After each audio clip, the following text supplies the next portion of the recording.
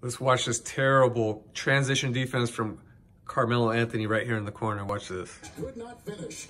Here comes. Look at, first of all, he's backpedaling. You got to stop the ball. Okay, get in front of the ball. You got to turn, sprint, and get in front. Watch.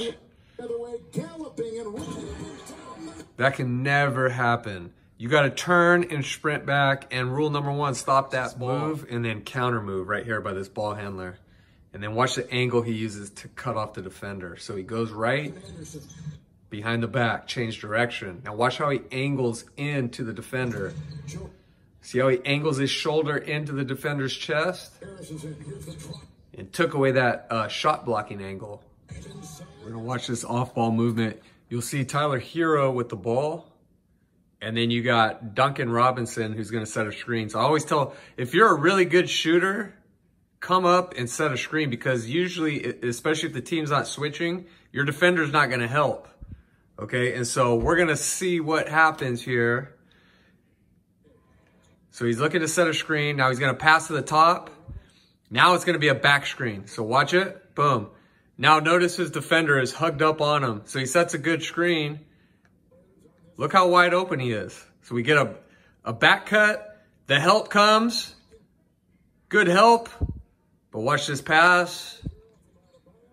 Defense cannot recover in time. So shooters, if you're a good shooter, look to set screens, specifically back screens. Throw and go by Duncan Robinson up top when he gets the ball. Check this out.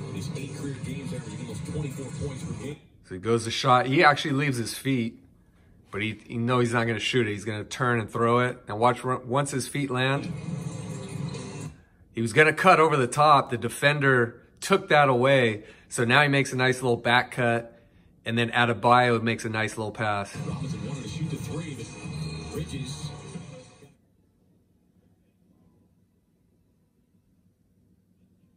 Watch this little seal screen by the Celtics. So he doesn't even really set the screens, because if that defender is trailing, you don't need to set the screen. You could just do a quick slip. So he quick slips.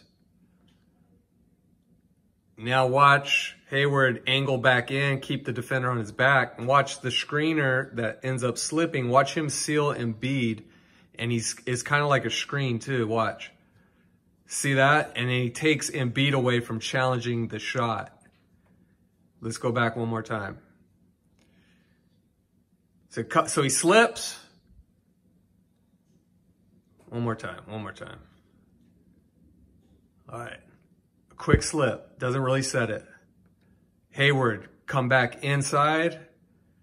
Now watch that screener seal Embiid.